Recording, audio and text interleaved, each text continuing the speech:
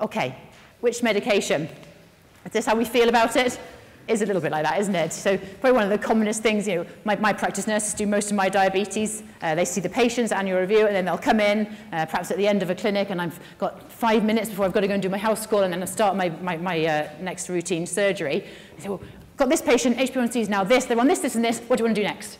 And you've got to make a decision, and you've got to get on board with it really quickly. So it's challenging, you know, there's no doubt about it. It's a really difficult area. And there's loads of things you might take into account when you're trying to decide which medication to use when. How old is the patient? We've talked about that. How long have they had type 2 diabetes for? What's their weight? So what effect do you want that medication to have on their weight? Is there a real big need for them to lose weight? Or is weight not a major issue? Comorbidities, have they got cardiovascular disease? And we'll talk about why that's very relevant when we talk about the newer agents. What other comorbidities have they got? Renal impairment, that's a big one when we're talking about prescribing, making decisions. Have they already got complications of type 2 diabetes? You know, we know that once patients have got complications, that actually improving their glycemic control might be a really good thing to do. But if they've got kidney impairment, for example, the risk of hypoglycemia goes up. So you've got to balance things. What do they do for a job? Do they work up a crane or drive for a living? Do you really need to avoid hypoglycemia? How much does it cost?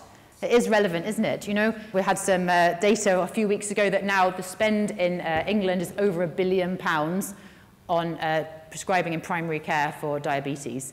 So, you know, huge amounts of money, and of course we have to think about the cost. A lot of the newer agents are more expensive, although long-term benefits may be sort of counteract that over time.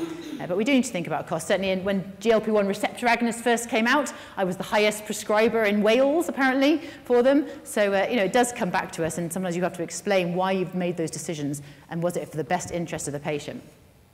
Safety and tolerability, of course. Efficacy, how much do you need to have as regards effect on HbA1c? Is the HbA1c really high and you've got to bring it down a long way? Or actually, do you just want to nudge it down? That's going to affect how what you're going to decide to use. Racial, genetic and ethnic differences, and of course patient preference. Discussing with the patients, well, you could have this one which will do this, and that one which might do that. Which one do you think would be best for you? And certainly that's something which I'll often put to patients, and it can be useful to empower them in that way.